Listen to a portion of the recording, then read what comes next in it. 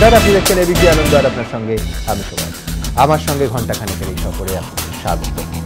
হলোটা কি? রাতারাতি এই আজ 20শে নভেম্বর 2014 সালে এসে আমাদের এখানকার সরকারি স্বাস্থ্য পরিকাঠামো কি এতটা ভালো হয়ে গেল, এতটা আন্তর্জাতিক স্তরে হয়ে গেল যে প্রথম শ্রেণীর হাসপাতাল এবং নার্সিংহোম ছেড়ে অসুস্থ রোগীরা রাতারাতি দলে দলে ছুটে ছুটে সরকারি হাসপাতালে গিয়ে ভর্তি হয়ে যাচ্ছেন?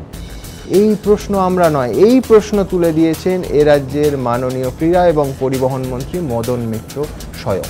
কিন্তু দুষ্টু লোকেরা সব জায়গায় থাকে, তারা বলছেন যে সিবিআইয়ের যে পরিকল্পনা, মদন মিত্র অসুস্থ বলে জেরা এড়াতে চেয়ে যে কাগজপত্র জমা দিয়েছেন সেইটাকে কাউন্টার করার জন্য মন্ত্রী নাকি সরকারি হাসপাতাল, যেখানে স্বাস্থ্যমন্ত্রী স্বয়ং মুখ্যমন্ত্রী সরাসরি অধীনে থাকবেন, সেটাকে নিরাপদ আশ্রয় হিসেবে বেছে নিয়েছেন, এমনটা দুষ্টু লোকেরা বলছে। আমাদের আজকের বিতর্কের বিষয়, বেলভিউ ছেড়ে এসএসকেএমে মদন মিত্র, সরকারি হাসপাতালের নিরাপদ আশ্রয়।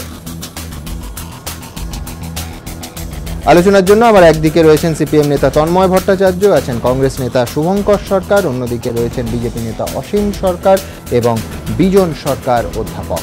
আমরা আলোচনা আসবো, কিন্তু তার আগে আপনাদের মনে করিয়ে দেব যে গতকাল এই ঘণ্টা খানেকের অনুষ্ঠানেই আপনাদের দেখিয়েছিলাম যে সিবিআই কিভাবে 3 দফা পরিকল্পনা করেছে যাতে জিজ্ঞাসাবাদ করতে পারে, এবং যে বেসরকারি স্বাস্থ্য প্রতিষ্ঠানে মদন মিত্র ভর্তি ছিলেন তাদের প্রথমে অথরিটির সঙ্গে কথা, তারপর চিকিৎসকদের সঙ্গে 1-to-1, এবং তৃতীয় দফায় নিজস্ব দিল্লি এবং মুম্বাইয়ের চিকিৎসকদের এনে সমস্ত কাগজপত্র, নথি ইত্যাদি পরীক্ষার ব্যবস্থা, স্ক্যান করার ব্যবস্থা করেছিলেন সিবিআই অফিসাররা।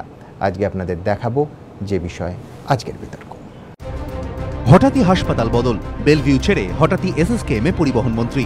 কিন্তু কেন? সরকারি হাসপাতালের পরিষেবা সম্পর্কে মদন মিত্র তো বহু বছর ধরেই যথেষ্ট ওয়াকিবহাল, বিশেষ করে এসএসকেএম তো তার খাস তালু।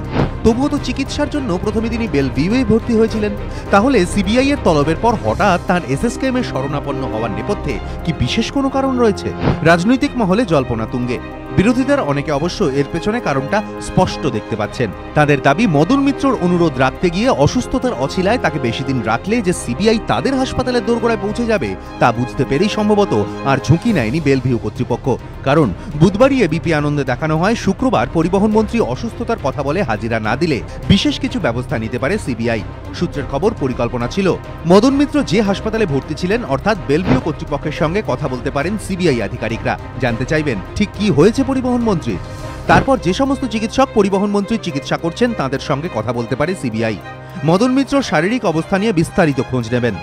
এরপর যদি সিবিআই মনে করে যে হাসপাতাল কর্তৃপক্ষ এবং চিকিৎসকদের দেওয়া তথ্যে কোনো অসঙ্গতি রয়েছে, সেক্ষেত্রে তারা নিজেরাই দিল্লি ও মুম্বাইয়ের প্রথিতযশা চিকিৎসকদের নিয়ে একটি মেডিকেল বোর্ড তৈরি করে পরিবহন মন্ত্রীর শারীরিক অবস্থা খতিয়ে দেখবে। যদি দেখা যায় মদন মিত্রর চিকিৎসক এবং সিবিআই এর নিযুক্ত চিকিৎসকদের রিপোর্টে ফারাক রয়েছে, অর্থাৎ মদন মিত্র সুস্থ রয়েছেন এবং সিবিআইকে ভুল তথ্য দেওয়া হচ্ছে, সেক্ষেত্রে হাসপাতাল এবং সংশ্লিষ্ট চিকিৎসকদের বিরুদ্ধে আইনানুগ ব্যবস্থাও নেওয়া হতে পারে বলে সিবিআই সূত্রে খবর মেলে। বিরোধীদের দাবি, সিবিআই এর মনোভাব যে অত্যন্ত কড়া তা বুঝতে পেরেছেন বেলভিউ কর্তৃপক্ষ, তাই মদন মিত্রকে অকারণে হাসপাতালে রাখার ঝুঁকি নিতে চায়নি তারা। অগত্যা একদা বেলভিউ এর নিরাপদ আশ্রয় ছেড়ে তড়িঘড়ি সরকারি আশ্রয় অর্থাৎ এসএসকেএম এর দিকে পা বাড়ান মদন মিত্র। কারণ সরকারি হাসপাতাল, সরকারের পূর্ণ নিয়ন্ত্রণ, স্বাস্থ্যমন্ত্রী খোদ মমতা বন্দ্যোপাধ্যায়, অর্থাৎ বলা যেতে পারে তাঁরই আশ্রয়ে মদন মিত্র। সিবিআই এর জেরা এড়ানোর জন্য এর চেয়ে নিরাপদ জায়গা আর কি বা হতে পারে? কটাক্ষের সুরে এমনটাই দাবি বিরোধীদের। এবিপি আনন্দ। তন্ময়বাবু, আপনাকে মানতে হবে যে মদন মিত্র কিন্তু এদের দৃষ্টান্ত স্থাপন করলেন। আপনাদের দলের বহু নেতা যখন আপনারা ক্ষমতায়, তখন বারবার বেসরকারি নার্সিংহোম, হাসপাতালে একদম প্রথম শ্রেণীর যেগুলো সেখানে ভর্তি হয়েছেন। আপনাদের প্রাক্তন রাজ্য সম্পাদক সেখানে বারবার ভর্তি হয়েছেন আমরা দেখেছি। কিন্তু এইরকম একটা, মদন মিত্র অবশ্য এর আগে বেসরকারি স্বাস্থ্য প্রতিষ্ঠানে ভর্তি হয়েছেন অসুস্থ হয়ে, কিন্তু এইরকম একটা ক্রিটিক্যাল অবস্থায় আপনাকে সাধুবাদ দিতেই হবে যে সরকারি হাসপাতালের উপর শেষ পর্যন্ত ভরসা করলেন। সেই কবে রবীন্দ্রনাথ ঠাকুর কবিতায় লিখেছেন, এমনি করে কি মরণের পানে ছুটিয়া চলিতে আছে। যদি পিকে কমন রাখা যায় তাহলে পিজি মানে হসপিটাল থেকে পিজে মানে প্রেসিডেন্সি জেলের দূরত্ব পেরোতে হলে একটা এইচ আর একটা আই, দুটো স্টেপ অতিক্রম করতে হয়।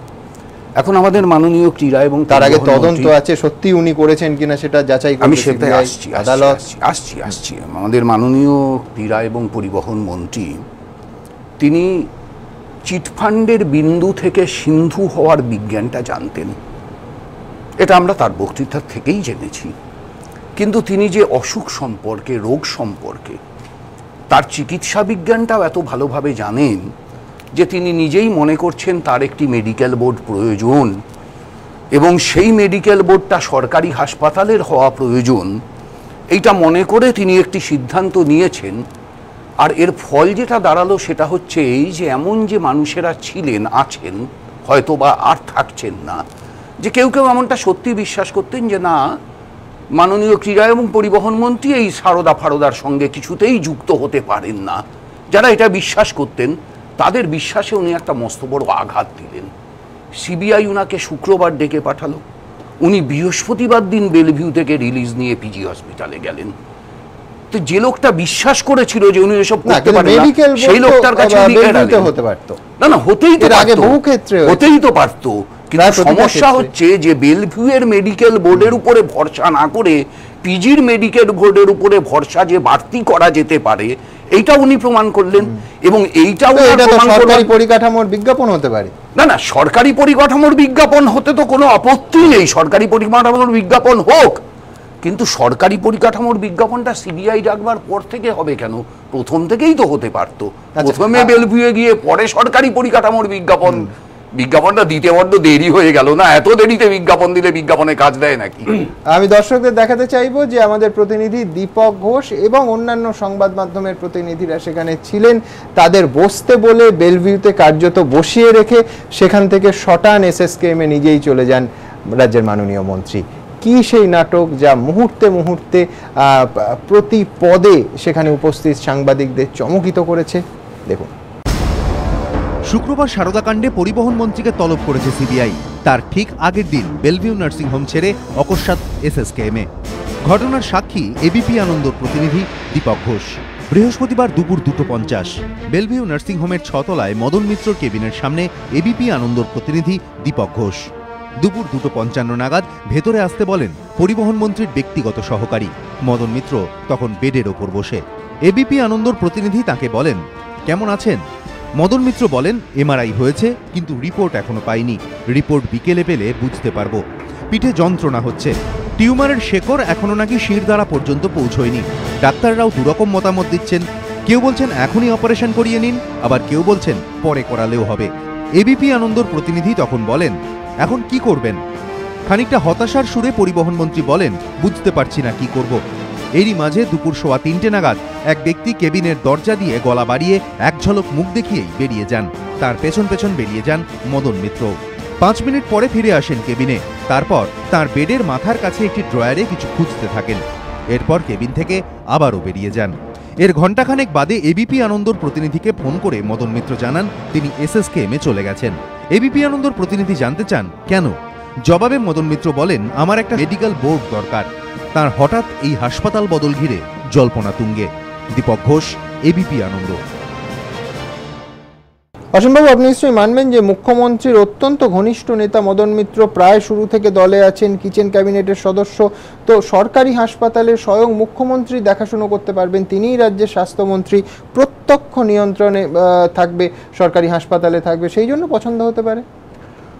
দেখুন, ব্যাপারটা হচ্ছে আমরা কেউ বলিনি, কিন্তু মুখ্যমন্ত্রী বারংবার একটা কথা বলে যান, আমি চোর, কুণাল চোর, মদন চোর, মুকুল চোর, অর্থাৎ তিনি বারংবার এই চোরেদের নামগুলো উচ্চারণ করে যান। উনি যে রোগটায় ভুগছেন, ইতিপূর্বে বহু লোক বলেছেন ওই রোগটার নাম হচ্ছে প্যানিক ফোবিয়া। উনি কিছু একটা কারণেতে অত্যন্ত ভীত। কারণটা কি বুঝতে নিশ্চয়ই আপামর বাংলার মানুষের খুব একটা অসুবিধা হচ্ছে না।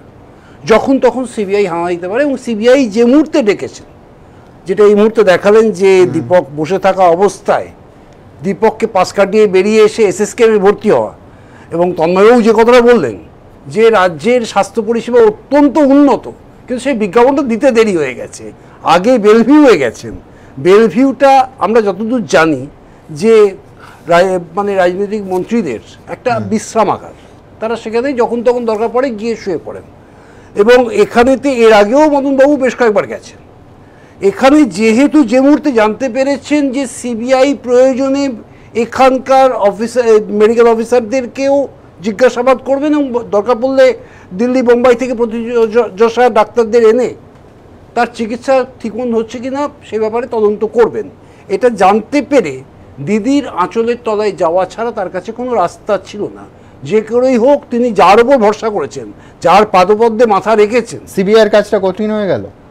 সিবিআই এর কাজটা খানিকটা তো কঠিন হলো, কারণ ওখানে ঢুকতে গেলে এবং ওখানে তদন্ত করতে গেলে আমার রাজ্যের মুখ্যমন্ত্রী বা স্বাস্থ্যমন্ত্রী যিনি আছেন তার হেলথ ডিরেক্টরের সঙ্গে ন্যূনতম তার অনুমতির প্রয়োজন পড়ে। এবং আপনি জানেন যে আজকে যে অবস্থা, তিনি মরে গেলেও সেই অনুমতি দেবেন না, কারণ জানেন এই রুটটা এগোতে এগোতে তার কাছে পর্যন্ত পৌঁছে যেতে পারে। সেটা জানেন বলে তিনি যেভাবে পারবেন আটকানোর চেষ্টা করবেন, কিন্তু কতদিন আটকাবেন সেটা একটা প্রশ্ন থেকে যাচ্ছে।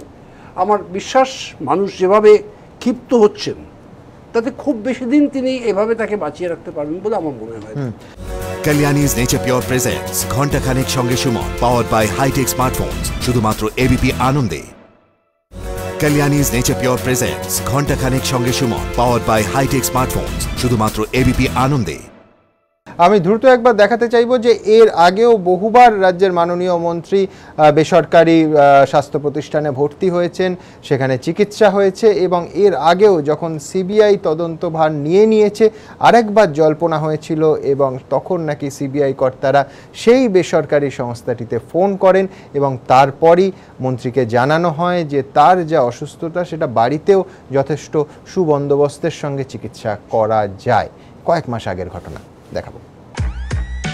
গত কয়েক মাসে বেশ কয়েকবার কখনো শ্বাসকষ্ট, অনিদ্রা, বুক ধরফর, কখনো শিরদাঁড়ার আশেপাশে সমস্যা। তার অনেক অনুগামী খুব চিন্তিত, বলছেন দাদার সময়টা ভালো যাচ্ছে না, খুব ভুগছেন, শরীর তো আছেই, তার উপর আবার সিবিআই। মাঝে মধ্যে তো এতটাই শরীর খারাপ হয়েছে যে হাসপাতাল থেকে বেরোতেই ইচ্ছে করেনি। কিন্তু চিকিৎসকেরা রোগের গুরুত্বটা বুঝলে তবে না, বারবার বলেন বাড়ি চলে যেতে। কিরকম ডাক্তার কে জানে। আক্ষেপের সুরে মদন ঘনিষ্ঠদের কেউ কেউ এমনটাও বলছেন। গত অগস্ট মাসেও তো এমনটাই হয়েছিল। অসুস্থ হয়ে 7 দিন একটু ছিলেন বেলভিউতে, কিন্তু হঠাৎই সমস্যা।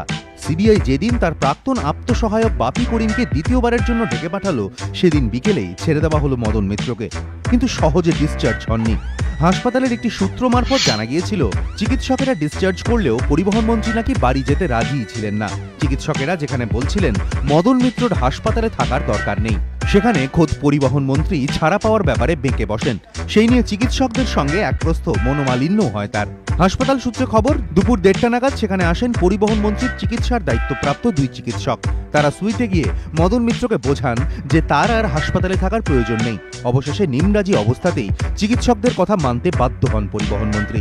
রাজনৈতিক মহলে এমন খবরও ভেসে ওঠে যে মদন মিত্র শরীরের খোঁজ নিতে সিবিআই এর একটি ফোন আসা মাত্রই নাকি নড়ে চড়ে বসেছিল কর্তৃপক্ষ। যদিও মদন মিত্র কিংবা হাসপাতাল কর্তৃপক্ষ কেউই সরকারিভাবে মনোমালিন্যের খবর কিংবা ফোনের কথা মানতে চাননি। কিন্তু এবার ফের একবার মদন মিত্র হাসপাতালে ভর্তি হওয়া নিয়ে বিতর্ক। অনেকেই বলছেন সত্যি সময়টা ভালো যাচ্ছে না। এবিপি আনন্দ। আমরা প্রত্যেকেই খুব সিরিয়াসলি চাই যে রাজ্যের মন্ত্রী মদন মিত্র খুব দ্রুত সুস্থ হয়ে উঠুন, তার যা অসুস্থতা চিকিৎসকদের সাহায্যে এবং পরিচর্যায় খুব দ্রুত সুস্থতার দিকে, আরোগ্য লাভের দিকে তিনি যান। বিজনবাবু, আপনার কাছে আসবো যে সিবিআই তদন্ত শুরু হওয়ার পর থেকেই এই অসুস্থতা, বিরোধীরা যে 2-2 4 করছে, তাদেরকে খুব দোষ দিতে পারবেন? মানুষের শারীরিক অসুস্থতা নিয়ে আর যাই হোক অন্য কিছু ঠিক না। বিরোধীদের এই অভিযোগ থাকতেই পারে।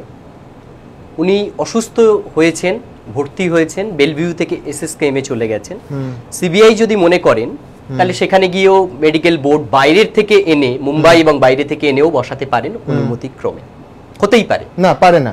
আপনাকে আমি জানি অনুমতি নেয়, অনুমতি নিয়ে যে এইখানকার মেডিকেল বোর্ডের নথিপত্র পরীক্ষা করতে পারে, কিন্তু সিবিআই এর এখতিয়ার বহির্ভূত হয়ে যাবে। আপনি যে সাজেশনটা দিয়েছেন, ধরুন হলো না, উনি তারপরেও তো বাড়ি আসবেন, ফিরবেন, আশা করা যায় ফেরার পরে সিবিআই তাদের তদন্ত মানে তার জিজ্ঞাসাবাদ আমি মনে করিয়ে দিই, সেটা হচ্ছে লালু প্রসাদ যাদব যখন পশুখাদ্য কেলেঙ্কারিতে অভিযুক্ত হয়েছিলেন এবং জয়ললিতা কিছুদিন আগে আপনি জানেন যে দুর্নীতির অভিযোগে তাকে যখন গ্রেফতার করা হলো, দোষী সাব্যস্ত হলো এবং আদালত করলো, বিরোধী দল করেনি, তখন কিন্তু এই অসুস্থটাকে ঢাল হিসেবে ব্যবহার করা হয়েছিল। এবং আপনি নিশ্চয়ই এরকম কোনো অনুষ্ঠানে অংশগ্রহণ করে থাকবেন যেখানে তীব্র ভাষায় জাতীয় সমস্ত নেতারা এটার প্রতিবাদ জানিয়েছিলেন।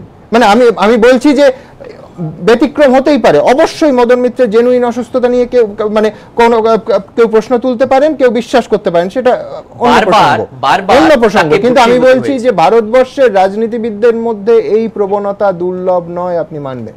হ্যাঁ, না সেটা হতেই পারে, কিন্তু তাকে বারবার ভর্তি হতে হয়েছে। তার শারীরিক অসুস্থতাকেই একটা প্রশ্ন চিহ্নের মুখে যেটা দাঁড় করানো হচ্ছে সেটা ঠিক নয় আমার বলে মনে হয়। সিবিআই কাউকে ডাকতেই পারে, তার অপরাধ প্রমাণিত হয় না কিন্তু ডাকলেই।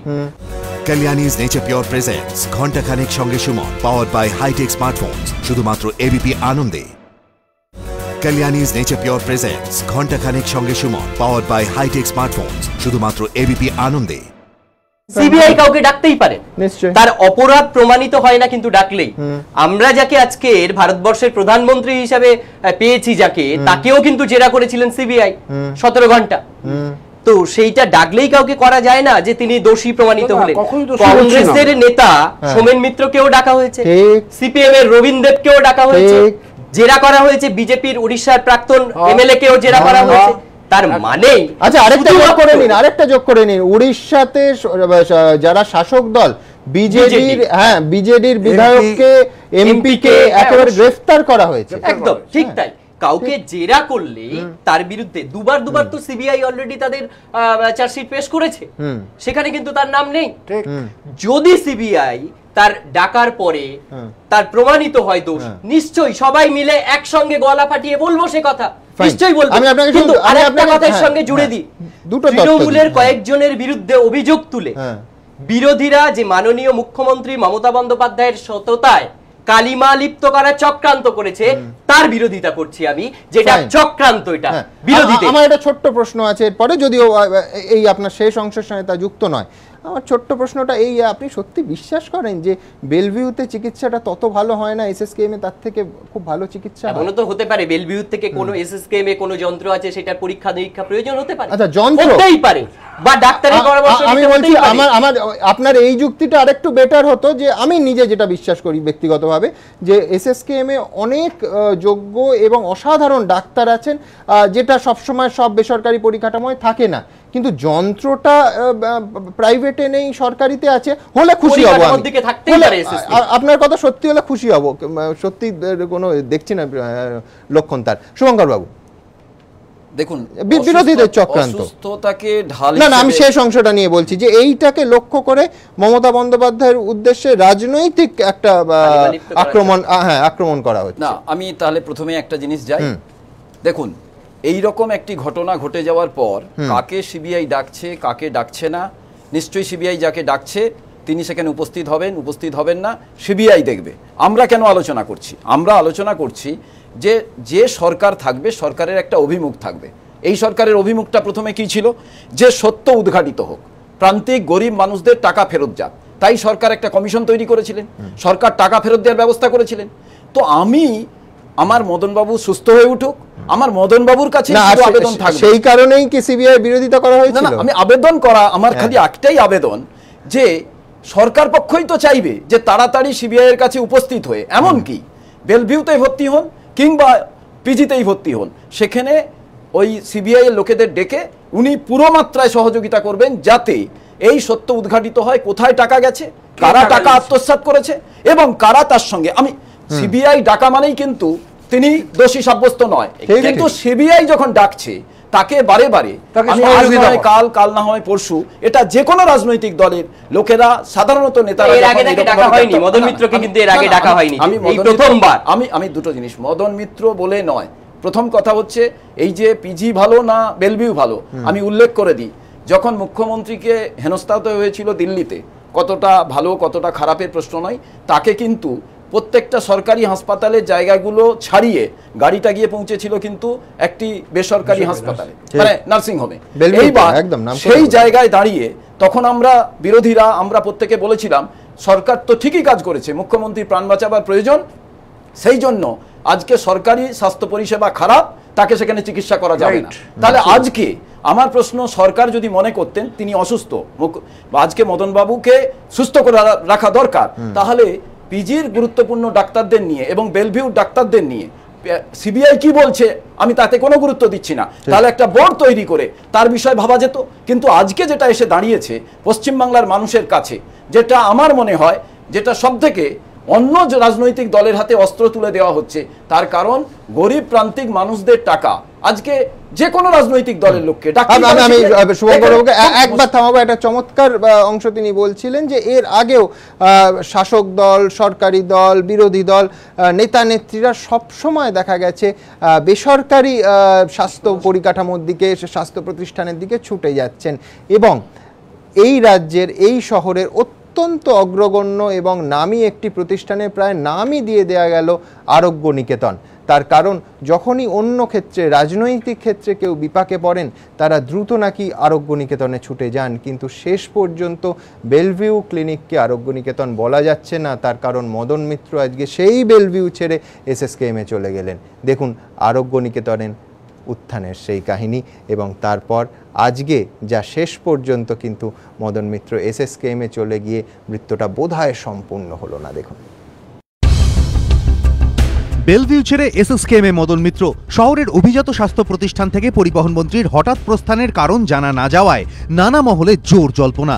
নানা জনের মুখে একটাই প্রশ্ন, এতদিনের নিরাপদ আশ্রয়স্থলের ওপর হঠাৎ অনাস্থার কারণ কি? তৃণমূলের শীর্ষ নেতাদের বেলভিউ প্রেম তো দীর্ঘদিনের। অনেকেই বলেন স্বাস্থ্যোদ্ধারে বাঙালি আগে যেত পুবে, এখন তৃণমূলের নেতা মন্ত্রীরা যান মিন্টো পার্ক ঝিলের পাশে হাসপাতালে। বেলভিউ ক্লিনিক যেন শাসক দলের নেতাদের আরোগ্য নিকেতন। সিবিআই যখন তার প্রাক্তন আত্মসহায়ক বাপি করিমকে নিয়ে টানা হিঁচড়া করছে, তখন মদন মিত্র বেলভিউতে ভর্তি হয়েছিলেন। কলকাতায় আরো বড় বড় মাল্টি স্পেশালিটি হসপিটাল থাকতে হঠাৎ ঝিলের ধারের আরোগ্য নিকেতনে কেন? পরিবহন মন্ত্রী নিজেই বলেছিলেন বেলভিউ থেকে ঝিলের ভিউ তার ভীষণ প্রিয়, আরোগ্য নিকেতনের পরিবেশও ভীষণ প্রিয়। কিন্তু এবার হঠাৎ করে অপ্রিয় হলো কেন কে জানে। সাম্প্রতিককালে বেলভিউতে ছিলেন তৃণমূল সাংসদ তাপস পালও। সম্প্রতি নদিয়ার একাধিক জায়গায় তৃণমূল সাংসদের বিতর্কিত মন্তব্যের পর দেশ জুড়ে সমালোচনার ঝড় ওঠে। তারপরই অসুস্থ হয়ে আরোগ্য নিকেতন বেলভিউয়ে শরণাপন্ন হন তাপস পাল। তবে শুধু মন্ত্রী সাংসদরা নন, বেলভিউয়ে একাধিকবার ভর্তি হয়েছেন মুখ্যমন্ত্রীও। আরোগ্য নিকেতনের শরণাপন্ন হয়েছেন অর্থমন্ত্রী, পুরমন্ত্রী, মুখ্যমন্ত্রীর ভাইপো সহ অনেকেই। জলের ধারের বেলভিউয়ের ওপর অগাধ আস্থা মেয়র শোভন চট্টোপাধ্যায়েরও। কিন্তু মদন মিত্রর হঠাৎ বেলভিউ ছাড়ার পর বিরোধীরা এখন প্রশ্ন করছে, কেন শাসক দলের হঠাৎ করে আরও নিরাপদ আশ্রয়ের খোঁজ করার প্রয়োজন হলো? এবিপি আনন্দ। আমরা আলোচনার একেবারে শেষ পর্বে এসে গেছি। তন্ময়দা, শুভঙ্করবাবু, অসীমবাবু, বিজনবাবু, আপনারা প্রত্যেকে নিশ্চয়ই এক বাক্যে এই অনুষ্ঠানের শেষে মদন মিত্র দ্রুত আরোগ্য কামনা করবেন, আমার কোনো সন্দেহ নেই। দ্রুত আরোগ্য কামনা করছি এবং আমি একটা জিনিস মনে করি যে সত্যি ওনার চিকিৎসা হওয়া দরকার, কিন্তু কোনোভাবেই ধরুন একদিন দুদিন কোনো মানুষ, সে যে রাজনৈতিক দলের, এটা একটা প্রবণতা আছে, যখনই কাউকে ডাকা হয়, হয়তো কাল আমাকে যদি ডাকা হয় দেখা যাবে যে আমারও বুকটা ধড়ফড় করছে, আমিও হয়তো চলে যাব, গিয়ে দেখা যাবে আইদার জেলের হাসপাতাল না হলে মুখের হাসপাতাল, এটা একটা ব্যাপার। কিন্তু আমি এখানে বলি মদনবাবু গুরুত্বপূর্ণ মন্ত্রী, তিনি দোষী নন আমি এখনো ভাববো, তিনি সহযোগিতা করবেন এবং সর্বোপরি কদিন সিবিআইকে কে অ্যাভয়েড করবে, আলটিমেট করা যাবে না। দেখুন, বেলভিউয়ের ডক্টররা ইনএফিশিয়েন্ট, বেলভিউয়ে যন্ত্রপাতির ব্যবস্থা খারাপ, এরকমটা মনে করার কোনো অতীত প্রমাণ পাওয়া যাচ্ছে না তৃণমূল কংগ্রেসের নেতাদের কাছ থেকে। আর আবারও বলবো, নিশ্চিতভাবে মদনবাবুর সুস্থতা কামনা করব এবং একই সাথে বলবো যে এই যে সিদ্ধান্তটা ঠিক শুক্রবারের আগে বৃহস্পতিবারে হলো। সিবিআই ডেকেছিল শুক্রবারে, সিদ্ধান্তটা হলো বছরের সরকারের হেনস্থা করার একটা চক্রান্ত। কোন মানুষ অসুস্থ হলে তাকে সুস্থ হওয়ার সুযোগ দেওয়া উচিত এবং তিনি নির্দিষ্ট টাইমে সিবিআইয়ের কাছে যাবেন। মদনবাবুর আরোগ্য আমি কামনা করছি, কিন্তু সেই সঙ্গে জিজ্ঞেস করে নিচ্ছি যে তিনি খুব বেশি দিন তো 1 মাস হয়তো থাকবেন, তারপর তো বেরোতে হবে, তারপর তো তাকে ঠিক আছে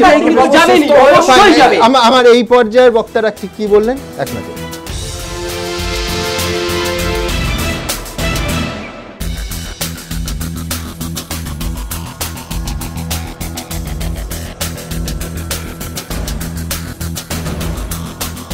এটা ছোট্ট বিরতির সময় হয়ে এসেছে। বিরতির পর এসে আমরা আরেকটা বিষয় আলোচনা করব।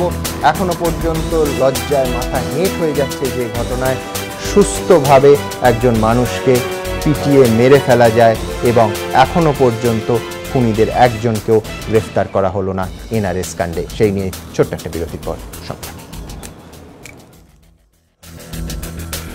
Kalyani's Nature Pure presents Ghanta Khanek Sange Suman, powered by high-tech smartphones. শুধুমাত্র এবিপি আনন্দে। Kalyani's Nature Pure presents Ghanta Khanek Sange Suman, powered by high-tech smartphones. শুধুমাত্র এবিপি আনন্দে। জলজ্যান্ত একটি মানুষকে অত্যাচার করে তিল তিল করে মেরে ফেলা হলো, অথচ কি আশ্চর্য দেখুন, কেউ দেখেননি, কেউ শোনেননি। তপন সিংহের ফিল্ম মনে পড়ে যায়। মাস্টারমশাই আপনি কিছুই দেখেননি নাকি দেখতে চাননি? অনেকেই বলছেন যে পুলিশ যদি ঠিকমতো তদন্ত করে এই ধরনের ঘটনায় 1 ঘন্টায় খুনিদের বের করা সম্ভব, কিন্তু তদন্ত হচ্ছে না। সিনিয়র আইপিএসরা জনাঙ্কিকে বলছেন সবুজ সংকেত পাওয়া যাচ্ছে না। কেন? কাদের লুকিয়ে রাখার, ঢাকা দেওয়ার, আড়াল করার চেষ্টা করা হচ্ছে। আর তার ফলে যেটা হচ্ছে, অসহায় পরিবারটা একদিকে যেমন বিচার পাচ্ছে না, অন্যদিকে ওই দিনে যারা হবু ডাক্তার, উজ্জ্বল ছাত্র, হয়তো ঘটনার সঙ্গে যুক্ত নন, হয়তো ছিলেন না, হয়তো ঘুমোচ্ছিলেন, তাদেরও সমাজের চোখে খুনি বানানোর চেষ্টা হচ্ছে। আমরা এই জেনারেলাইজেশনেরও বিপক্ষে। আমাদের আজকের বিতর্কের বিষয় এনআরএস কাণ্ড, খুনিদের কেন আড়াল করছে সরকার। এই মুহূর্তে আমার সঙ্গে স্টুডিওতে আছেন, আমার একদিকে আছেন সুরফ আলী শাহ, নিহত কোরপান শাহের ভাই, আছেন মানবাধিকার কর্মী সুজাত ভদ্র, আমার অন্যদিকে আছেন মানবাধিকার কর্মী এবং মহিলা কমিশনের চেয়ারপারসন সুনন্দা মুখোপাধ্যায়, আছেন চিকিৎসক ডক্টর রেজাউল করিম। আমরা ওদের কাছে আসবো, কিন্তু তার আগে দেখব যেখানে আমাদের সন্দেহ, যেখানে আমাদের শঙ্কা এবং যেখানে আমাদের লজ্জা, এখনো পর্যন্ত একজনকেও গ্রেফতার করা গেল না এনআরএস কাণ্ডে। দেখুন, এনআরএসের বয়েজ হোস্টেলে পিটিয়ে খুন মানসিক ভারসাম্যহীন ব্যক্তি, কিন্তু ঘটনার 4 দিন পরও একজনও ধরা পড়ল না। কেন একটি মেডিকেল কলেজ হাসপাতালের মধ্যে একজন মানসিক ভারসাম্যহীনের এভাবে নৃশংস খুনের মামলায় পুলিশের এত গা ছাড়া মনোভাব? যে রাজ্যে ব্যঙ্গচিত্র ইমেল করায় অধ্যাপককে তৎপরতার সঙ্গে গ্রেফতার করে পুলিশ, সে রাজ্যে খুনের পরও পুলিশেরই নিষ্ক্রিয়তা প্রশ্ন অনেকেরই। সেই সঙ্গে এই প্রশ্নও উঠছে, এনআরএস কাণ্ডে কাদের লুকোনোর চেষ্টা চলছে, কার নির্দেশে? রাজনৈতিক মহলের একাংশের দাবি, পুলিশের এই গতিহীন তদন্তের নেপথ্যে রয়েছে শাসক দলের একাংশের চাপ, যার জেরে প্রতি পদে বাধার মুখে পড়ছে তদন্ত। পুলিশ সূত্রে খবর, ইতিমধ্যেই তদন্তকারীরা 3-4 জন হবু চিকিৎসককে চিহ্নিত করেছেন, যারা প্রত্যক্ষভাবে কোরপান শাহকে মারধরের সঙ্গে যুক্ত, কিন্তু তারপরও কিছু করা যাচ্ছে না। বিভিন্ন মহলের প্রশ্ন, কেন তাদের গ্রেফতার করা হচ্ছে না? এনআরএস সূত্রে খবর, রবিবার সকালে ঘটনার পর ক্যান্টিনের 2 কর্মীর সঙ্গে বৈঠক করে মারধরে অভিযুক্ত ছাত্ররা। হাসপাতালের শাসক দলের চিকিৎসক সংগঠনের সঙ্গে যুক্ত এক ব্যক্তি সেখানে গিয়ে তাঁদের বেশ কিছু পরামর্শ দেন বলে ওই সূত্রটির দাবি। তাৎপর্যপূর্ণ বিষয় হলো, এই 2 ক্যান্টিন কর্মীর সঙ্গেই কথা বলেছিল পুলিশ। ফলে বিভিন্ন মহলে প্রশ্ন, শাসক দলের চিকিৎসক সংগঠনের সেই নেতা গোছের ব্যক্তির পরামর্শেই কি এত লোকের সামনে ঘটনা ঘটা সত্ত্বেও কেউ কিচ্ছু দেখেনি? হাসপাতাল সূত্রে এমনও শোনা যাচ্ছে, শাসক দলের চিকিৎসক শাখার প্রধানের কয়েকজন অনুগামী হবু ডাক্তারদের আশ্বাস দিয়েছেন পুলিশ তাদের ছুঁতেও পারবে না। সূত্রের খবর, এই জল্পনাকে আরো জোরদার করেছে পুলিশ কমিশনার এবং স্বাস্থ্য শিক্ষা অধিকর্তাকে লেখা শাসক দলের চিকিৎসক সংগঠনের চিঠি, যাতে লেখা হয়েছে তদন্তে নির্দোষ কাউকে যেন হেনস্থা করা না হয়। কিন্তু বিভিন্ন মহলের প্রশ্ন, এই কথাই বা কেন লেখা হবে? শাস্তি তো শুধু দোষীরই পাওয়ার কথা, তাহলে কি চিঠির আড়ালে প্রচ্ছন্ন নির্দেশ বা হুঁশিয়ারি দেওয়া হয়েছে? পুলিশকে কি এই বার্তা দেওয়া হয়েছে যে ছাত্রদের কাউকে যেন জিজ্ঞাসাবাদ না করা হয়? এবিপি আনন্দ। সুরফ আলীর কাছে আসবো। সুরফ, আমার খুব খারাপ লাগছে আপনাকে বলতে, ময়নাতদন্তের চূড়ান্ত রিপোর্ট এসেছে, 18টি আঘাতের চিহ্ন আছে, 17টি শরীরের ভেতরে এবং পেলভিক বোন ভাঙা আছে, পাঁজরার হাড়ে হেমোটোমা, ডাক্তারি ভাষায় বলে রক্ত জমাট বেঁধে যায়, তার জেরেই মৃত্যু হয়েছে এবং অত্যন্ত নৃশংসভাবে মারা হয়েছে।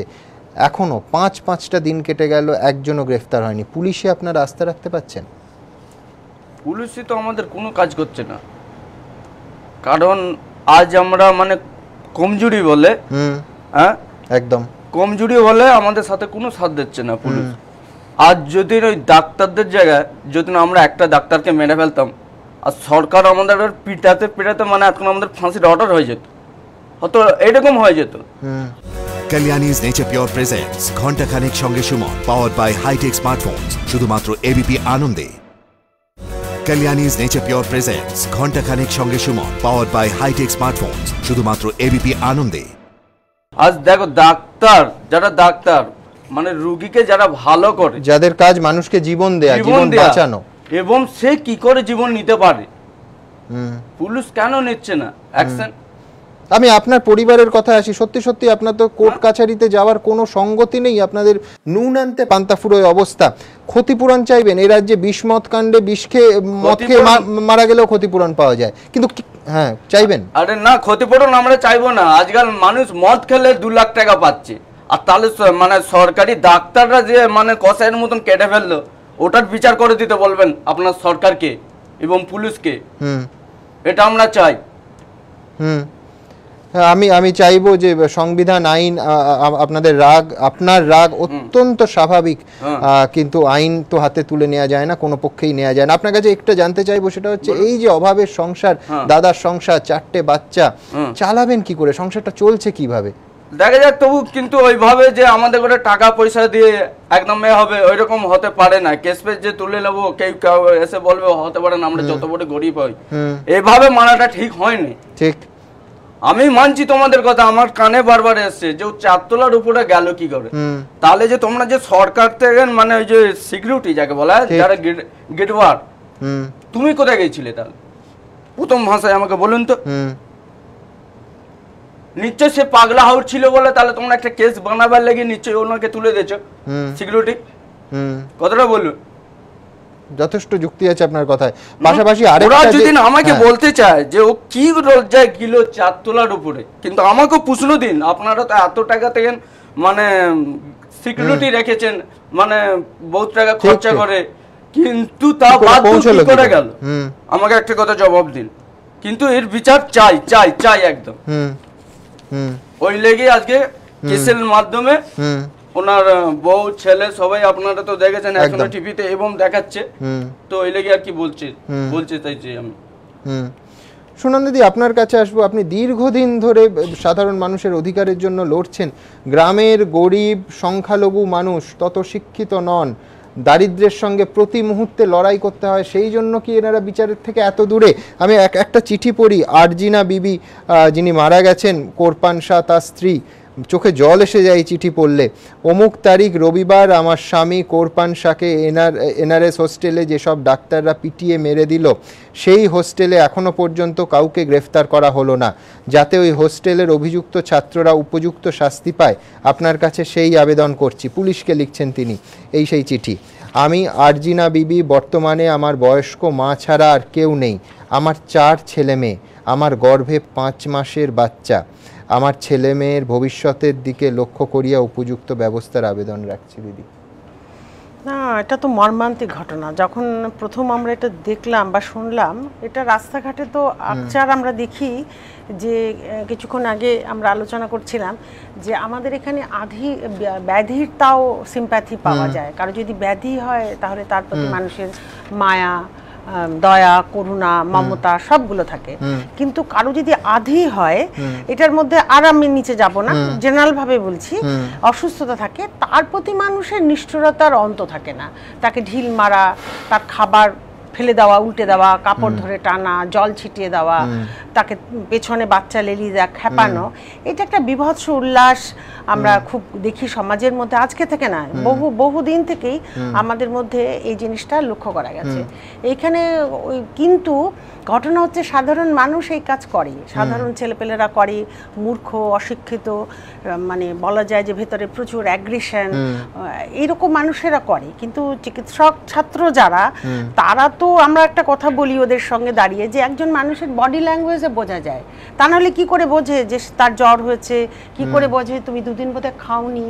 এই যে স্নেহ, এই যে ভালোবাসা, এটা তো আমরা কতগুলো ওয়েভে টের পাই।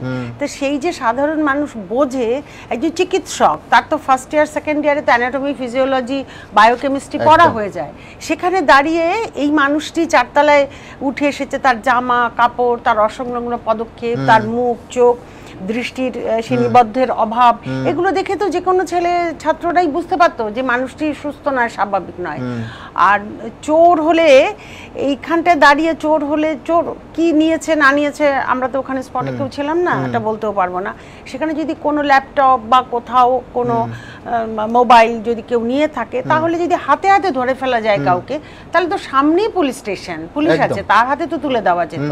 তা না করে নিজেরা, এবং কি বিভৎস লাইট পোস্টের সঙ্গে, ওই লাইট পোস্ট তো নয়, পিলারের সঙ্গে তাকে বেঁধে নিয়েছে, বেঁধে নিয়ে এমন ভাবে 17টা মধ্যে সাইন রয়েছে, 18টা ঘা রয়েছে, এবং ভাবুন যে নির্দয়ভাবে তাকে মেরেছে এবং যখন মৃত্যু পথযাত্রী ডাক্তাররা তো বুঝতে পারছেন, তখনও তো ক্ষমা করেনি, তখনও তার চিকিৎসা করা যেত, তাকে ছেড়ে দেয়নি, ক্ষমা করেনি।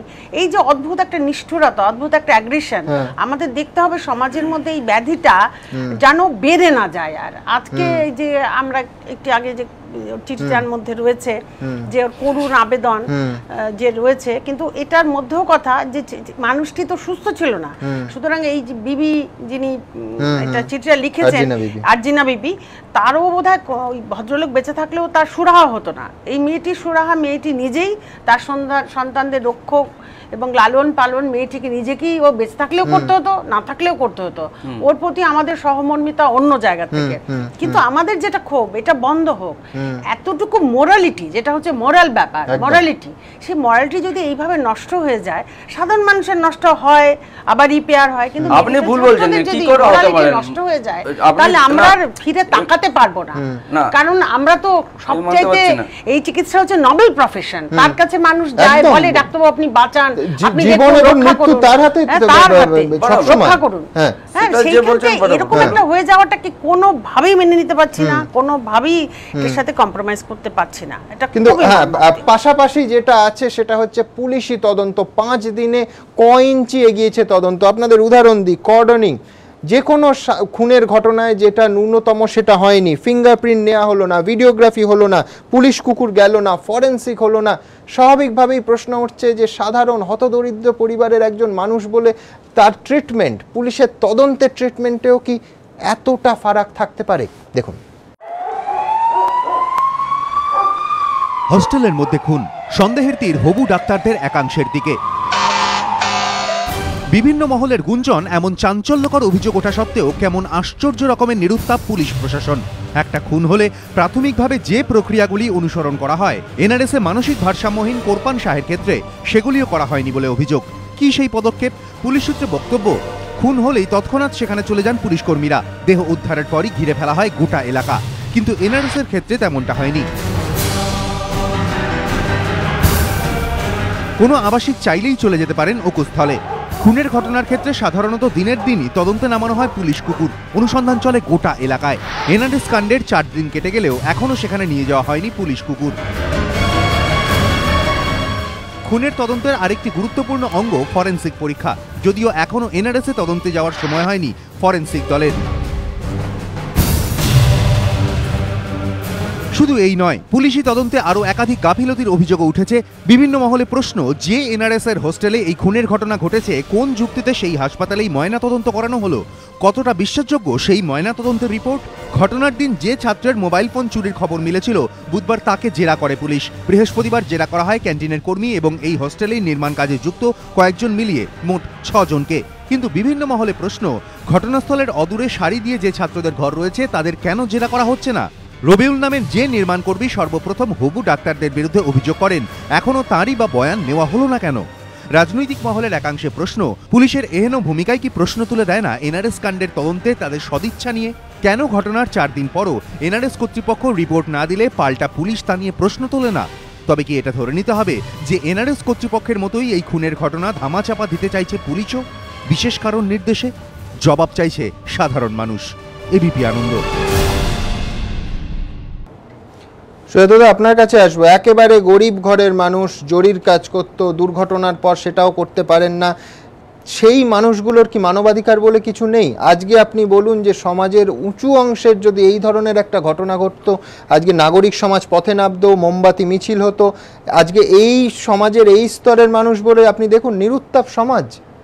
একটু প্রতিবাদ হয়েছে, আমরা আজকেও করেছি। হ্যাঁ, আপনারা করেছেন নিঃসন্দেহে, গতকালও করেছেন। বিবেককে ক্ষতবিক্ষত করে দিয়ে এই কারণে যে আমরা এরকম একটা ঘটনা জানি, এমনি একটি মুসলমান ছেলে, তাকে থানায় খাটের ওপর শুয়ে, টেবিলের ওপর শুয়ে পুলিশ এমন মানে 28টা ইনজুরিতে স্পট ডেথ হয়, মামলা আজও চলছে। জাবেদা খাতুন অসুস্থ, এই মা মামলা করেছেন, আমরা সাহায্য করেছি, পুলিশের নৃশংস অত্যাচার।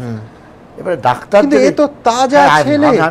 এই যে ডাক্তারদের নৃশংস অত্যাচার, এবং জানে যে যেখানে যেখানে মারলে পরে আঘাত হতে পারে, মারা যেতে পারে, সেই অ্যানাটমি জানে, বডি জানে, এলোথাবাড়ি মারেনি, বিশেষ বিশেষ জায়গায় গিয়ে তাকে আঘাত করে যাচ্ছে, মারা যেতে পারে। এবং যে ডাক্তাররা বুঝতে পেরেছে যে মেন্টালি চ্যালেঞ্জ পার্সন, এ নর্মাল পার্সন নয়, মেন্টালি চ্যালেঞ্জ পার্সন। এবং যেটা আপনি শুরু করলেন তিল আমরা আমাদের হ্যান্ডবিল রেখে তিল করে, মেন্টালি চ্যালেঞ্জ পার্সন, ঠিক মতো কথা বলতে পারছে না। আমি যদি কল্পনা করতে পারি তাকে বেঁধে ওইভাবে মারছে, প্রত্যাঘাতের কোনো জায়গা নেই। এবং যে দুদিন বাদে শপথ নেবে, হিপোক্রিটে শপথ নেবে যে আমার জীবন রক্ষা করাটা মানুষের আমার কাজ, তুমি তার আগেই জীবন নিয়ে নিলে। তাহলে এরকম যদি হয় যে হাসপাতালের টেবিলে আমি শুয়ে আছি, আমার গরিব পরিবার টাকা দিতে পারছে না, আমি তার মানে অপারেশন ছেড়ে দিয়েও চলে যাবো। সুজাতা, আপনি আমায় বলুন, আমি ধরে নিচ্ছি অভিযোগটা সত্যি, ধরে নিচ্ছি, কোনো প্রমাণ এখনো পর্যন্ত পাওয়া যায়নি। আমি বলছি আপনাকে যে হ্যাঁ, আমি বলছি যে মোবাইল ধরা যাক, যে মোবাইল চুরি হয়েছে, আমি ধরা যাক। আজকে মোবাইল, যে কোনো ক্ষেত্রে মোবাইল চুরির জন্য যে মানুষ আরেকজন মানুষকে পিটিয়ে খুন করতে পারে, ডাক্তার বাবু হলে তো হাসপাতালে পয়সা না দিলে ফাঁসিতে চড়িয়ে দেবে, ছাড়বে না, ফাঁসিতে একেবারে। এক্স্যাক্টলি। এবং সমস্ত হাসপাতাল কর্তৃপক্ষ, আপনি বলেছিলেন, কি বলেছিলেন? গেছিলাম আমরা, ডেপুটেশন প্রিন্সিপালকে দিই, উনি আমাদের মিনিট 20 বসার পর আমাদের সঙ্গে দেখা করেন, এবং আমরা বলেছি যে অভিযোগ উঠেছে কভার আপের। এবং আপনারা কি জানেন যে ভিডিও তদন্তের সময় জাতীয় মানবাধিকার কমিশন এখন সুপারিশ আনন্যাচারাল ডেথ এবং হাসপাতাল ক্যাম্পাসে হয়েছে, তাহলে তার সঙ্গে ভিডিও রাখতে হবে, এবং আনএডিটেড ভিডিও সেন্সার করে, মানে সিলভার, আমি এটা জানি না এটা হয়েছে কিনা জানি না। তদন্ত বলে না, আমি কভার আপ করার আমরা চেষ্টা করছি না, আমরা কভার আপ করার চেষ্টা করছি না। 7 জনের একটা কমিটি করা হয়েছে, আমরা তদন্ত করবো। তো আমরা ঠিক করেছি সোমবার আমরা যে পয়েন্টে তদন্ত। এবং লক্ষ্য করুন, হাসপাতাল কর্তৃপক্ষ কোনো ফোন করে অবধি জানাননি, উড়ো ফোন গেছিল পুলিশের কাছে, দুটো। এবং আপনি যেটা শুরু করলেন যে অনেকে হয়তো হোস্টেলে ঘুমিয়ে আছে, একটা ডাক্তারও ছিল না, আমি হয়তো মারছি না, ঠিক অন্য কেউ একটা বললো মারছে, বাঁচাও, ওই লোকটাকে মেরে ফেলবে, তোমরা কেউ এসে ইন্টারভেনশন, নিঃসন্দেহে আত্মনাদ করেছে, মানে মানে আমি কিছুতেই এটা বিবেক থেকে মানতে পারছি না। তারপরে আপনি আমায় বলুন, সরকার কেন নিশ্চুপ যাচ্ছে? কলকাতা শহরে তদন্ত করছে না, ভিডিও রেকর্ডিং একটা না কাটাতে একটা রেকর্ড গেল, তবু মুসলমানদের ক্ষেত্রে দেহ কবর হয়, দ্বিতীয় একটা পোস্টমর্টম করার একটা সুযোগ থাকে,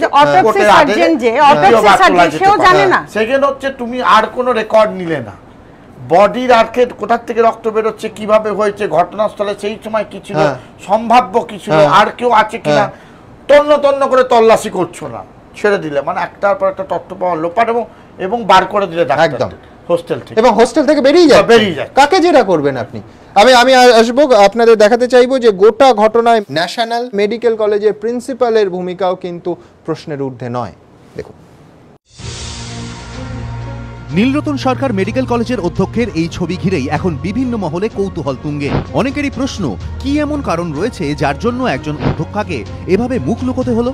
তিনি তো কোনো অপরাধ করেননি, তাহলে কেন একজন অপরাধীর মতো মুখ লুকোতে হলো তাকে? অধ্যক্ষ মঞ্জু বন্দ্যোপাধ্যায়ের দাবি, সংবাদ মাধ্যমে মুখ দেখানো তার বরাবরই নাপসন্দ, যদিও তেমনটা মানতে চাইছেন না অনেকেই। তাদের পাল্টা প্রশ্ন, অধ্যক্ষের আচরণেই কি স্পষ্ট নয় তিনি কতটা অস্বস্তিতে রয়েছেন? কিন্তু কেন এই অস্বস্তি? কেউ কটাক্ষ করে বলছেন এ আসলে তারই কৃতকর্মের ফল। শিক্ষা মহলের একাংশের বক্তব্য, তাঁর মেডিকেল কলেজের হোস্টেলে 7 সকালে এক ব্যক্তিকে পিটিয়ে খুন করা হলো। প্রতিষ্ঠানের মাথা হিসেবে তাঁর তো দায়িত্ব ছিল তৎক্ষণাৎ পুলিশকে বলা, যে কোনো মূল্যে খুঁজে বের করতে হবে অপরাধীকে। এমনকি অধ্যক্ষের নিজেরই তো পুলিশকে বলে দেওয়ার কথা কিভাবে বিব্রত না করে ছাত্রদের সঙ্গে কথা বলা সম্ভব, কিন্তু তিনি কি করলেন? তদন্তে সাহায্য করা তো দূরের কথা, ঘটনার পর থানায় একটা অভিযোগও দায়ের করেননি মঞ্জু বন্দ্যোপাধ্যায়। উল্টে এনআরএস কাণ্ডের 4 দিন পর তাঁর দাবি, তিনি পুলিশের তদন্ত নিয়ে কিছুই জানেন না, অপেক্ষা করছেন হাসপাতাল কর্তৃপক্ষের অভ্যন্তরীণ রিপোর্টের। আমি ওয়েট করছি আমার ইনকোয়ারি কমিটির রিপোর্টের জন্য। অবশ্য তাঁর যুক্তি, এখনো সব ছাত্রদের সঙ্গে কথা বলা সম্ভব হয়নি, যা শুনে অনেকেই বলছেন ছাত্রদের সঙ্গে কিভাবে কথা বলতে হবে সেটা তো তারই ভালো জানার কথা। হাসপাতাল সূত্রে খবর, শাসক দল ঘনিষ্ঠ কয়েকটি মহল থেকে বলা হচ্ছে সামনে পরীক্ষা, তাই এখন বিব্রত করা যাবে না পড়ুয়াদের। বিভিন্ন মহলের বক্তব্য, পরীক্ষা অবশ্যই মূল্যবান, কিন্তু তার মূল্য কি একজনের প্রাণের চেয়েও বেশি? শিক্ষা মহলের একাংশের বক্তব্য, প্রতিষ্ঠানের প্রধান হিসেবে যেখানে তার তদন্তের অগ্রগতি নিয়ে ভাবার কথা, সেখানে কিনা তদন্তের দাবিটুকু জানাতে দেখা গেল না তাকে। কি বার্তা গেল ভবিষ্যৎ প্রজন্মের কাছে? প্রশ্ন উঠছে বিভিন্ন মহলে। এবিপি আনন্দ। ডক্টর করিমের কাছে আসবে। ডক্টর করিম, ডাক্তারবাবুদের এতগুলো অ্যাসোসিয়েশন, এত অর্গানাইজেশন, এত বডি, অমুক বডি, তমুক কাউন্সিল, সেখানে নির্বাচন হচ্ছে, ভোট হচ্ছে, টাউন হল ভাড়া হচ্ছে, এ তো রোজকার আপনি সংবাদপত্র, সংবাদ চ্যানেল খুললেই দেখতে পাবেন। একটা বডি আপনি বলুন চিকিৎসক হিসেবে তারা এসে একটা বিবৃতি দিলেন না যে এই পরিবারটির পাশে দাঁড়ানো দরকার বা এই মৃত্যুর তদন্ত হওয়া দরকার? মানে আজকে যে ডাক্তারবাবুদের ভগবানের আসনে বসাচ্ছেন রোগীরা, তারা এইটুকু এক্সপেক্ট করতে পারে না?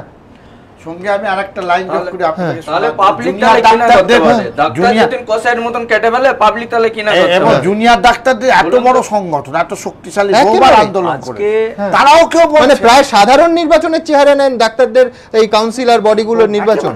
খুব লজ্জার এবং দুঃখের কথা। এবং কি বলবো, আপনি বললেন ভগবান, এবং ভগবানের মানে প্রতিভু আর কি, মানে রোগীরা আমরা যখন হাসপাতালে যাই তো ঈশ্বর ডাক্তারবাবু। অবাক লাগছে যে সামান্য একটা মাছি মরলেও, একটা ডাক্তারের গায়ে সামান্য একটু হাত লাগলেও তো অনেক চেঁচামেচি আমরা করি। আজকে ব্যক্তিগতভাবে আমি গেছিলাম আরজিনা বেগমের সঙ্গে দেখা করতে ওদের বাড়িতে। দেখে এলাম 4টে ছোট ছোট শিশু, সবচেয়ে বড় বাচ্চাটার বয়স 11 বছর এবং অন্তঃসত্ত্বা। যাই হোক, আমরা কিছু অর্থ সাহায্য সামান্য কিছু করা হয়েছে এবং প্রদেশ কংগ্রেস থেকেও কিছু অর্থ সাহায্য করেছে, সেটা অন্য প্রশ্ন। কিন্তু একজন চিকিৎসক হিসাবে আমি অত্যন্ত লজ্জিত এবং মর্মাহত। ভাবতে অবাক লাগছে যে 80-র দশকে আমরা সাধারণ মানুষের জন্য আন্দোলন করেছি। আমাদের 30 দফা দাবির মধ্যে 22 দফা দাবিই ছিল সাধারণ মানুষের জন্য। সেই বিখ্যাত আন্দোলন 80-র দশকে। আজকে সেই চিকিৎসকদের একটা প্রতিনিধি তারা, এরাও অল্প বয়সী ছেলে মেয়ে, তারা একটা মানুষকে পিটিয়ে মারছে, এমন একটা মানুষকে পিটিয়ে মারছে যার ড্রুলিং হচ্ছিল, অর্থাৎ লালা ঝরছিল, এবং তাকে দেখলে যে কেউ বলে দিতে পারবে যে হচ্ছে অ্যাবনর্মাল, মেন্টালি অ্যাবনর্মাল। তাকে মারা হচ্ছে। হস্টেলে প্রায় 100টা ঘর আছে, 99 রুম নম্বরের সামনে হয়েছে, মানে 100টা ঘর আছে। ধরে নিন অন্তত 300 ছেলে মেয়ে আছে ওখানে, কেউ একটা বাঁচাতে এলো না। আমরা ছাত্র আন্দোলন করেছি এক সময় 80-র দশকে, তখন আমরা দেখেছি যে সাধারণ মানুষের যে কোনো সুবিধে অসুবিধাতে আমরা তাদের পাশে গিয়ে দাঁড়িয়েছি। দরকার হলে বন্যা ত্রাণে গেছি, সুন্দরবনেও আমরা গেছি। সেই একই ধরনের ছাত্র তারা এখন মানুষ মেরে ফেলছে, তাদেরকে যে শিক্ষা দেওয়া হয়েছে, যে যন্ত্র তাদেরকে ইউজ করতে দেওয়া হয়েছে, সেই যন্ত্র তারা কতটা ইউজ করতে পারছে তার নজির তো আমরা প্রত্যেকদিন খবরের কাগজ খুললে দেখতে পাচ্ছি। খুব দুর্ভাগ্যজনক ব্যাপার। নাকি তারাই যন্ত্র হয়ে গেছে, অর্থ উপার্জনের যন্ত্র। পুলিশের ব্যাটন দিয়ে তারা মানুষকে মারছে, হ্যাঁ সেটাও খানিকটা সত্যি। বিভিন্নভাবে তো আমরা শুনতে পাচ্ছি যে একটা নতুন একটা প্রজন্ম। আমি মেডিকেল শিক্ষা ব্যবস্থার সঙ্গে গত 15 বছর জড়িত আছি এবং মেডিকেল কলেজের চত্বরে প্রায় ধরুন 31 বছর আমার অভিজ্ঞতা। আমি আপনাকে এটুকু বলতে পারি যে যত দিন যাচ্ছে আমাদের চিকিৎসক সমাজের একটা অংশ যেন রিয়েলিটি থেকে ডিট্যাচড হয়ে যাচ্ছে। যে আজকে সাধারণ মানুষের দুঃখ কষ্ট আমি তখনই অনুভব করব যখন আমি সেই সমাজের ভেতর থেকে উঠে আসব। যারা উঠে আসছেন তারা মনে হয় সমাজের উঁচুতলা থেকে উঠে আসছেন, এদের কোনো সহমর্মিতা বোধের অভাব আছে, টোটাল ল্যাক অফ সেন্সিটিভিটি। এবং তার জন্যই একটা, এবং তার সঙ্গে আরেকটা আমি বলছিলাম সুনন্দাদিকে, এত ডিহিউম্যানাইজড হতে হবে না, ডিহিউম্যানাইজ একজন ব্যক্তি খুব ব্যক্তিকে সমাজের জন্য যায় না, সুন্দরবনে যায় না, হুডুদলে যায় না, এত ডিহিউম্যানাইজড থাকবে, এত ডিহিউম্যানাইজড। দেখুন শুধু ডিহিউম্যানাইজেশনটা, এটা ওয়েস্ট বেঙ্গলে কিরকম যেন একটা ভায়োলেন্সের একটা পরিমণ্ডল তৈরি হয়েছে। যে কোনো জায়গাতেই একটা বিচার হচ্ছে, খাপ পঞ্চায়েতের মতো বিচার হচ্ছে। মহিলা হলে ধর্ষিতা হতো, এখানে পুরুষ মানুষ বলে খুন হয়ে গেছে। একদম ইনএভিটেবলি মহিলা হলে ধর্ষিতা হয়ে যেত হয়তো, এটা আমার আশঙ্কা যা দেখতে পাচ্ছি, এবং খুন হয়ে যেত। এবং খুব লজ্জিত আমি, আমাদের মতো যারা একটু সিনিয়র চিকিৎসক তারা প্রত্যেকে অত্যন্ত মর্মাহত। ব্যক্তিগতভাবে অনেকে ক্ষোভ প্রকাশ করছেন, ফেসবুক এবং টুইটারে অনেকে লিখছেন, কিন্তু আমাদের মনে হয় সংঘবদ্ধভাবে এটা প্রতিবাদ করা উচিত। কোনো পথ নেই, আমরা বলতে পারবো না যে আমি জড়িত নয় সুতরাং আমি মানে ধোয়া তুলসী পাতা, এরকম নয়। এভরিবডি ইজ মানে টু সাম এক্সটেন্ট রেসপন্সিবল। একেবারে আপনাদের সবাইকে অসংখ্য ধন্যবাদ। আমার এই পর্যায়ের আমি মানে আপনাদের অফিসে বসেছিলাম বিকেল বেলা করে, আমার মামা যে সাথে আছে সাইফুল স্যার, তো তাকে মেডিকেল থেকে ফোন করেছিলাম। তো আমি সবাইকে বলে দিচ্ছি যেন আমাকে দেশবাসী, আমাদের গ্রামবাসী যেন দেখে এবং আমার কথাটা খাস করে যেন শোনে। তো আমি এই কারণেই বলছি যে মেডিকেল কোথায় আপনারা বলছেন, ওরা ফোন করে সির্ফ মামাকে জানিয়েছে। আমি বলি এখন কাউকে বলবি না, একদম যা হবে দেখা যাবে। বলছে যে আমরা কত 100 কতখানা ছাত্র মিলে মানে কিছু আমরা তোমাদের করে সাহায্য করব, ঠিক আছে এরকম করে বলেছে। আমি বলি দেখো ডাক্তারের লেগেই বলবে, সে যেমনই হোক, ও টাকা দেবে কি দেবে আমরা গ্রামের পরামর্শ নেই। এবং আপনারা আছেন, আমি আপনাকে না না না না কিন্তু এই বিষয়টা অত্যন্ত গুরুত্বপূর্ণ। একবার বলতে দিন, যে সাহায্য করবে করে দিন, কিন্তু কোন ডাক্তার এইভাবে না। না না সাহায্য তো পরের ব্যাপার, আগে তো আপনি যেটা বললেন যে অন্যায়ের বিচার হবে, অন্যায়ের বিচার তো অবশ্যই, সাহায্য সেটার বিনিময়ে হলে তো উৎকোচ করা হবে। তো বলছি তাহলে কি বললাম আপনাকে এখানে, আমি একদম আপনি শুরুতেই বললেন হ্যাঁ যে টাকার কোনো প্রশ্ন আসবে না, যত বড় ডাক্তার যত টাকাই দিক এখন আমরা মানতে পারবো না, ঠিক হ্যাঁ একদম বললে ইনসাফ অবশ্যই চাই। সুমন বাবু একটা কথা কি জানেন, ওরা মানে বলেছে যে আমরা খুবই মানে বলি হোলি কাউ, আমরা অনেক ডাক্তার থেকে তোমাদের কিছু আমরা সাহায্য করি, এইটা ভুলে যাও তা নয়। হ্যাঁ তিনখানা রিব ফ্র্যাকচার, ঠিক আছে একদম কি করে মারলো না, এটা অন্য ক্ষেত্রে হয়, আমরা দেখেছি রাস্তায় পকেট মার, ছিচকে চোর, তাকে ধরে একটা উল্লাস একদম, এবং যে মারছে সে হয়তো জানেও না যে কি কারণটা, আবার হয়তো পাশ দিয়ে যাচ্ছে এরকম হয়, সুমন এসে লাঠিটা মেরেছে। আপনাদের সবাইকে অনেক ধন্যবাদ। আমরা দ্রুত একবার দেখব আমার এই পর্যায়ের বক্তারা অতিথিরা ঠিক কি বললেন।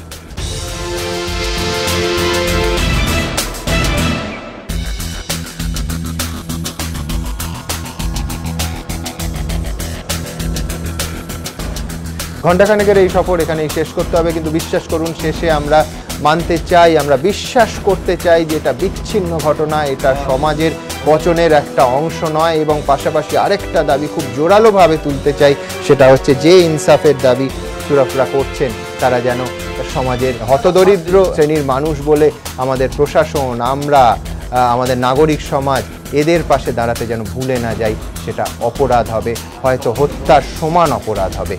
সবাই ভালো থাকবেন, শুভরাত্রি, আবার দেখা হবে আপনাদের সঙ্গে আগামীকাল ঠিক রাত 8টায়।